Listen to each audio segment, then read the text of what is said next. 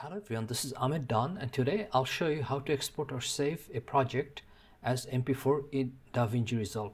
So if you open up DaVinci as a default, for example, you're looking at DaVinci right now, and let's say we are going to open a new project. So if I just click on here, Untitled Project, and here we have a project with which is a fresh project. So if you go to the export page, which is going to be the very last tab where you'd export your video after completing the project, then here if you take a look on the upper left corner, then you're going to see the format right underneath export video is QuickTime. So this is not MP4.